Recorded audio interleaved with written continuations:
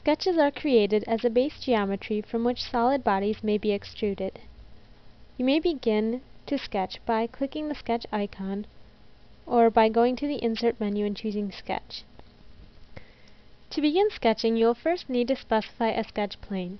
You can do this either by selecting the face of a pre-existing object or datum plane, or by using the tools given in the toolbar. These options include the option to sketch in place or on a path, the option to select a set of coordinate axes, which will define the sketch plane, or the option to create a new datum plane or construct a new coordinate system. It is a good idea to name your sketch in the upper left-hand corner so that it is easier to identify when editing later on. Once the sketch plane is determined, you may begin creating sketch entities. Sketch lines and arcs can be made with two different commands. The first command is Profile, which creates a continuous string of entities.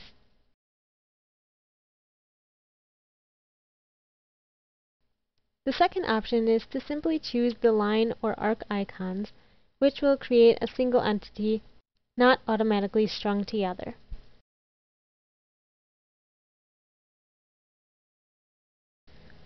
When creating your sketch entities, you may specify the location of points in X and Y coordinates by entering values in the displayed box,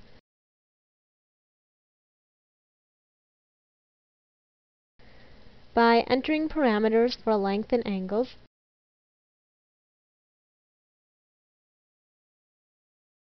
or by simply clicking on a point on the screen. You can also create circles and fillets by choosing the corresponding icons on the menu bar.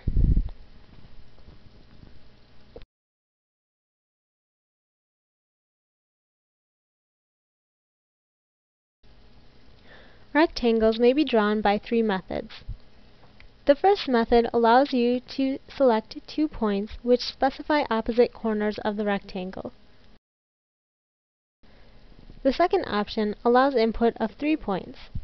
For this option, you must first select 2 points to specify the length and location of the base, and then specify a height of the rectangle with the third point. The third option is labeled From Center.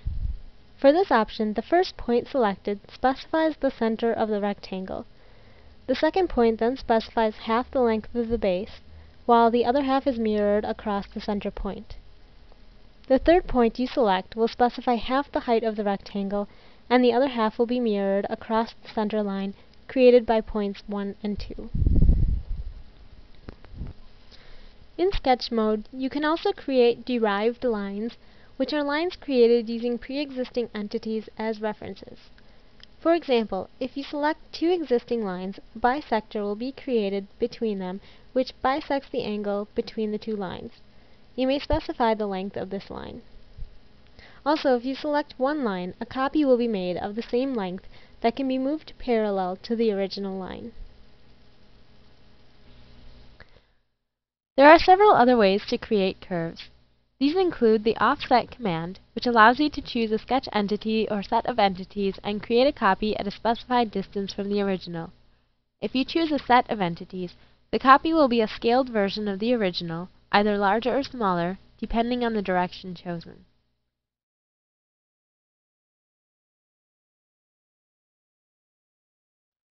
Another option is the Mirror command, which will mirror a sketch entity or set of entities across a designated centerline.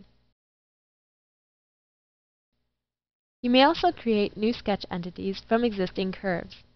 In order to add curves, your project must include previously created non-associative curves. These are curves created by the Basic Curves command. If you select these curves to add to the sketch, the curves are then transformed into sketch entities belonging to the current sketch. This command is useful since there is no command for creating regular polygons in the sketch function. In the sketch function, trimming and extending have their own separate commands, which are called Quick Trim and Quick Extend. Quick Trim only removes and cuts curves. The curve to be cut will be highlighted as you pass the cursor over it. When extending, a preview of the extension will be shown before you select it. Sketch arcs maintain their initial radius and are extended along their circumference until they intersect another entity. If sketch curves do not have a physical entity to extend to, they will not be selectable. In both the Quick Trim and Quick Extend commands, you can click and hold the left mouse button to draw a line through multiple objects, which will all receive the command simultaneously. The sketch function also allows creation of reference lines by selecting a sketch line, right-clicking, and selecting Convert to or from reference. This line can then be used to dimension or anchor from when constraining the sketch without actually being a part of the sketch geometry. Reference lines appear as dashed lines on the screen. When you create a sketch, which will eventually be extruded into a solid body, you must fully specify the shape, size, and location of the sketch with constraints. Each point has 2 degrees of freedom, which are its x and y coordinate positions. All existing degrees of freedom must be specified to fully constrain a sketch. Lines have 2 endpoints, and thus 4 degrees of freedom. Arcs and circles have an additional degree of freedom, as the radius must be specified in addition to their x and y coordinates. When constraining a sketch by the Insert Dimension or Insert Constraint commands, orange degree of freedom markers appear on the sketch. These markers show the degrees of freedom which are yet undefined. The direction they point indicates the direction in which the point they are located on is still free to move. In these modes, the number of constraints still needed to fully specify the sketch will also appear on the upper right-hand status bar. When creating a sketch, you may use the automatic snaps to create sketch entities. These appear as dotted orange lines. When you create an entity with an automatic snap, this constraint will also be applied to the sketch automatically. This should be kept in mind as you construct your sketch, as the snaps may introduce constraints that you do not necessarily want in your sketch. You may also go to the sketch preferences to change the snap angle. A lower angle will reduce the amount of the snap.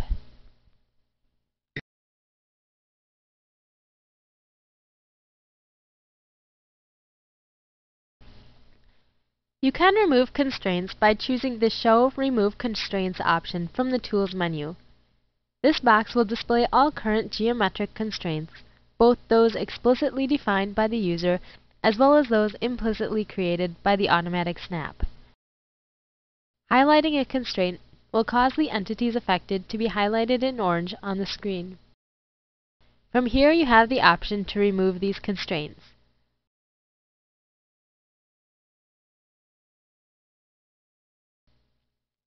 To remove remaining degrees of freedom, there are 2 different categories of constraints.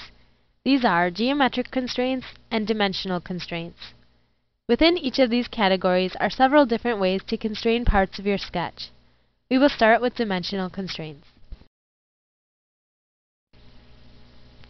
Dimensional constraints allow you to input a dimension value to constrain the size of a sketch entity. This includes several options.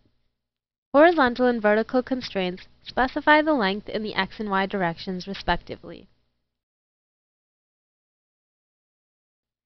The parallel constraint specifies the length of the line with respect to its current orientation in the sketch plane. The perpendicular constraint specifies the perpendicular distance between a selected line and a point selected on a reference line or curve.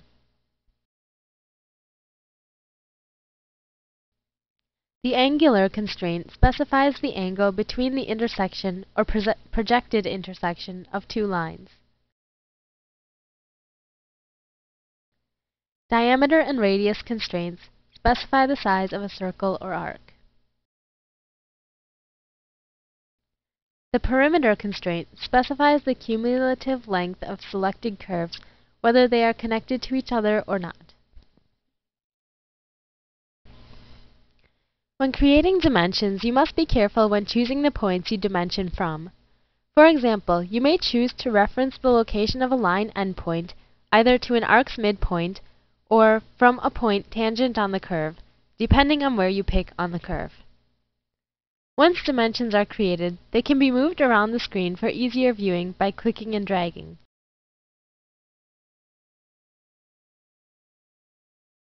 You can also change the text height in the sketch preferences.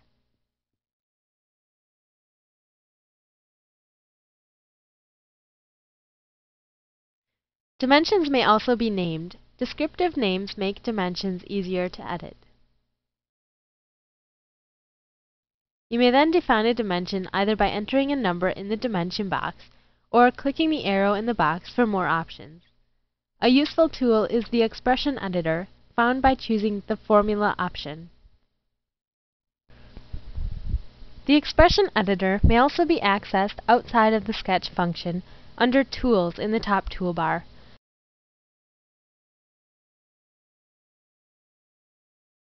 From here you can edit all dimensions. A filter is provided at the top of the dialog box, which allows you to filter the dimensions available for editing. You may choose to reference one dimension from another or enter formulas for the dimension. This is where descriptive names become useful.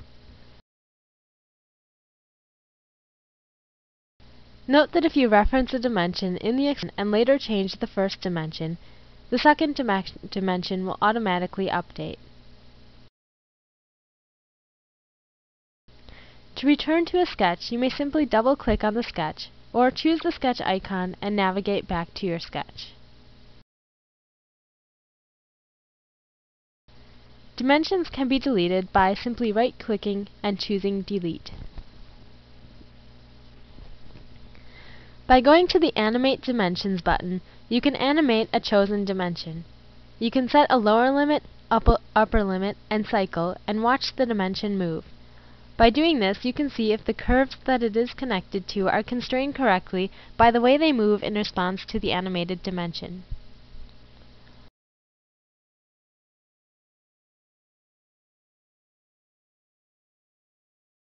Reference dimensions can be created as well, which can be referred to by another entity without actually constraining the object with the reference dimension. This can be done by right-clicking on a dimension and selecting Convert to or from Reference. You can also find this in the top toolbars. In addition to dimensions, you can also constrain a sketch geometrically. To add geometric constraints, you can either click the icon or go to Insert Constraints. When selecting an entity, the list of geometric constraints that are available for that entity will be shown. For example, fixed, horizontal, vertical, constant length, and constant angle are shown when selecting a line. Fixed will anchor the line in space and remove 2 degrees of freedom. Horizontal and vertical will make the line parallel to the x and y axes respectively, and each will remove 1 degree of freedom. Constant length fixes the length of the line and removes 1 degree of freedom. Constant angle fixes the angle of the line with respect to the x-axis and also removes 1 degree of freedom. Note that the options available change whether you select a line or its endpoint. If you select more than one object, a list of constraints is shown that can constrain the objects in relation to one another. In many cases, it is helpful to have one object defined first and then set a constraint of the second object based on the first. For example, you may set the length of a line, then select a second line and constrain it to be of equal length.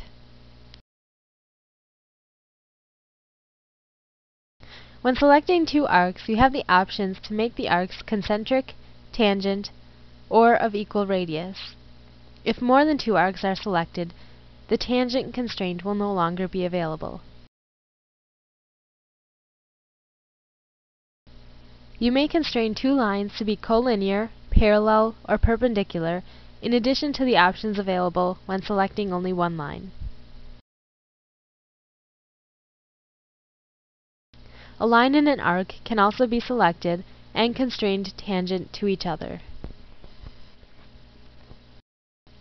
The order in which you apply constraints is also important.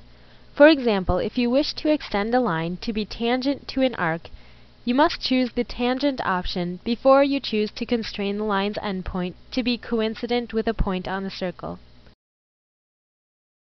If you constrain the coincident point first, the curve or line will be moved rather than extended.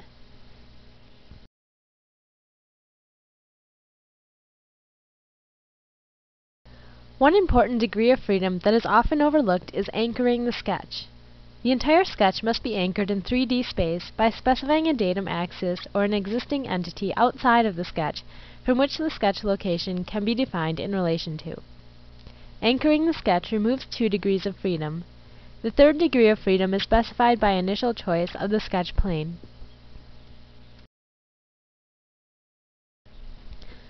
Finally, it is possible that constraints may conflict with one another.